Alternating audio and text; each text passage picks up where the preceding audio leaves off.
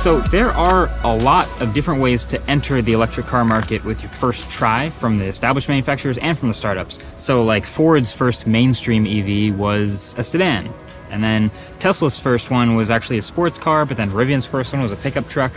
And so that's why I find these so interesting. So I've already started to have a lot of fun with these different high-tech cars over on the new autofocus channel, shot exclusively on smartphones, linked below the like button, of course. But that is why Lucid has been so interesting to me, because it seems to me that their strategy, at least from the outside looking in, is to just one-up Tesla at everything that they possibly can. So, okay, this is Tesla's flagship, the Model S, and this is Lucid's Air Grand Tour. I'm gonna compare them. But even just listen to the basics on paper, right? The Lucid has much more range, 446 miles on a single charge from this Air GT Performance. It has faster charging, 350 kilowatts max. It has 1,000+ horsepower. It's got stickier tires. It's more luxurious inside. Got my attention.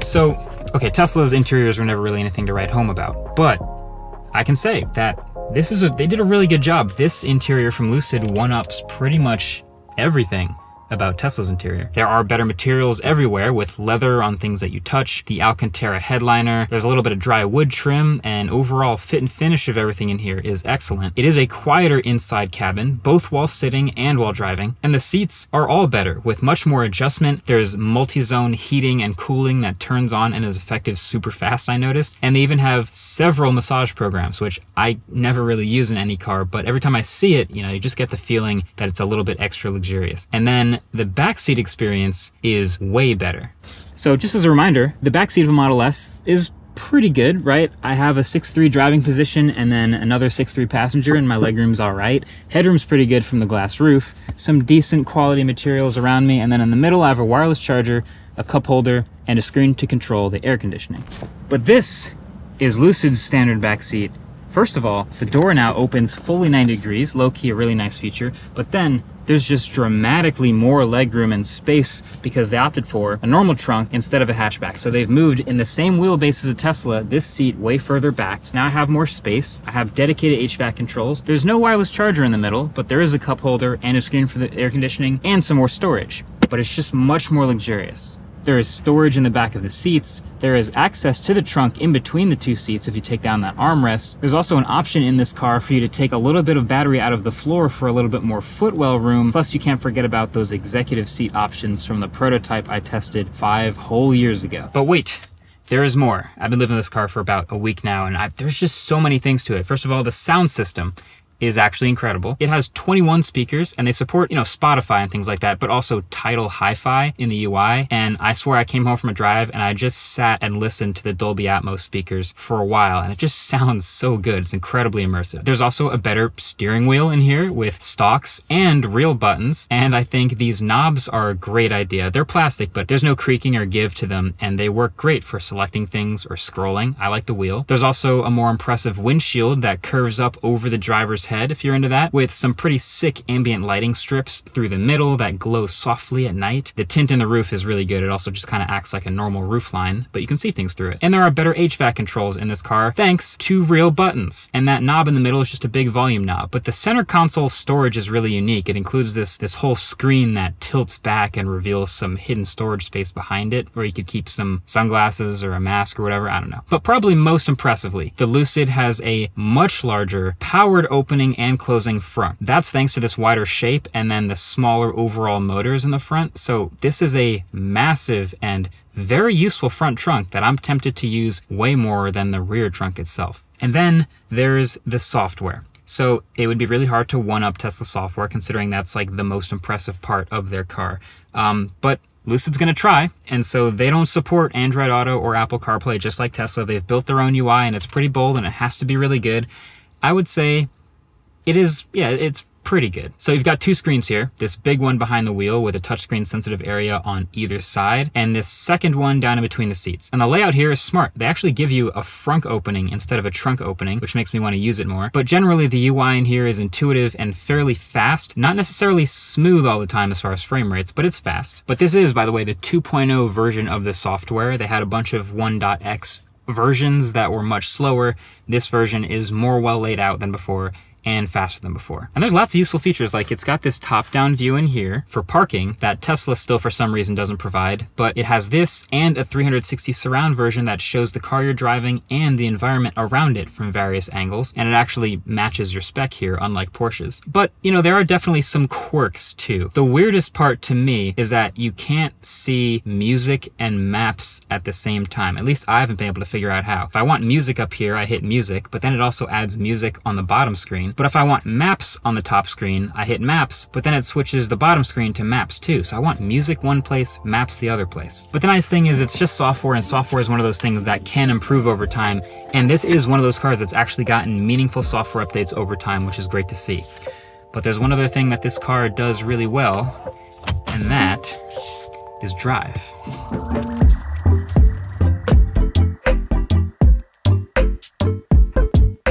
So something I've realized that is a little underrated and doesn't get talked about enough in cars is cars that have like multiple personalities, plural. A personality is nice, but being able to switch between being a sporty car and being a luxurious chill car is nice. So we can't ignore the fact that this is a big sedan. So there are 3 personalities drive modes in the settings here: smooth, swift, and sprint. So smooth is great when you have passengers. You know, it's got the gentlest acceleration curve and regen, the lightest steering, and the softest suspension. Potholes aren't a huge problem. It still does have 21-inch wheels, so it's not the smoothest, but I find that the regen and one-pedal driving calibration on the Lucid is great. You almost never have to touch the friction brakes if you don't want to. I do think if this had 19-inch wheels, it would make a bigger difference to the ride quality than just the suspension setting here, but this is about as good as you can do with the 21s. So as you get sportier, everything gets a little bit lower, a little bit heavier, a little bit firmer.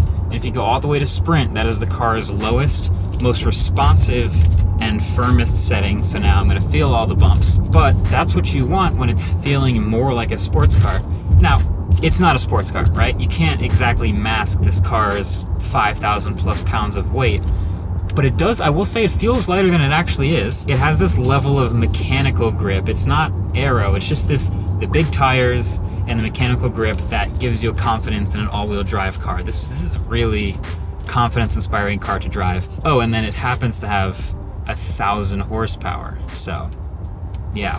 I will say though, versatile car, legitimately 3 different personalities. For a car that costs this much money, I would want to be able to decouple the different modes and things that come with changing between sprint and swift and smooth. So like I, for example, would really like to have the swift acceleration, but the smoother suspension, but you can't decouple the suspension from the acceleration. It's just 3 big buttons. So it's cool if you have a passenger, you just hit the smooth button, then everything's smooth and pillow-like and luxurious, and that's pretty ideal. I like that mode. But yeah, if I want to play with it a little bit for this price, I should be able to. Now luckily that is a software thing, so there is a good chance that someday I will be able to. But I gotta say, I am very impressed with the way this car drives and changes the way that it drives. This is the thing you always hear when people review certain supercars. They're like, wow, it seems to be very daily drivable. I wouldn't expect that from a car with all this horsepower. And this is the opposite. It's a big, heavy, luxurious, smooth, quiet sedan. And when you put it in sprint mode and you really play with it, it kind of has that, oh, I did not expect it to grip this well and have all this traction and really fire out of corners, but it does. So when I first drove this car, the Lucid Air prototype like 5 years ago, that had this crazy executive seat option, which I don't think is shipping in any of them now, but the point was that's a car you'd want to be driven in more than actually drive. There's some cars like that. This one, because they've gotten all the other factors right, and the steering and the handling and the sportiness and the 1,000 horsepower, I can actually say this is a car I'd be equally happy driving or being driven in, and that's an accomplishment. But the other thing I wanted to know after that is, okay, they've showed the nice prototype, but when they ship it, will it actually get the 400 plus miles that it's supposed to on a charge? And now that I've driven it with the range estimates and the efficiency, I can actually say, yes, you are able to get 400 to 430 miles on a single charge on this car's battery. But you know what? This car is not perfect. No car is perfect, obviously, but I think for me, actually, what it really comes down to is mostly nitpicking, because there's so many good things about this car. I just don't like the way it looks.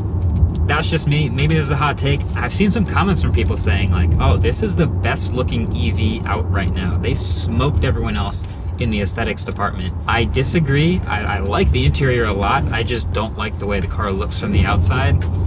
Let me explain. But I think what it comes down to, for me, is the two-tone thing and the shape of the back of the car. The two-tone thing, this car has these huge, not chrome, but big silver pieces on it, giving it this two-tone look with the body color. I think they just tried to copy Maybach, which is like, you see a two-tone Maybach and you know that that's luxury. But this one kind of ends up looking like an older Lincoln, if I'm not mistaken. I don't know. There is a stealth package that lets you like matte black these out. It's $6,000. But then this is the back of the car back here. And because they decided to go with a regular trunk and not a hatchback, you end up with much more rear seat luxury, and that's great. But then you also end up with this like bulbous shape back here. I get why they did it, to still have a trunk and aerodynamics, but now it doesn't look as good to me. The mouth of it, when it opens, looks kind of funny because it's this huge piece that has to open. And then the opening technically is a pretty good amount of trunk space, but I just went to Lowe's the other day and bought a flower pot. Don't ask why, but I had a flower pot, and even that was hard to fit in this small of an opening. So the trunk suffers a little bit, and the aero does benefit, but that's how you end up with this back of the car, and that's why I think I'm not the biggest fan of the aesthetic. But really, overall, I think Lucid actually does a really good job of one-upping Tesla in a lot of those key ways that people really think about and that matters in an EV. Now, unfortunately, you can probably see where this is going, that also means they are more expensive. Across the lineup, the whole thing, this Grand Touring spec that I'm in starts at $154,000. And then we all know the flagship right now for Tesla is the Model S Plaid.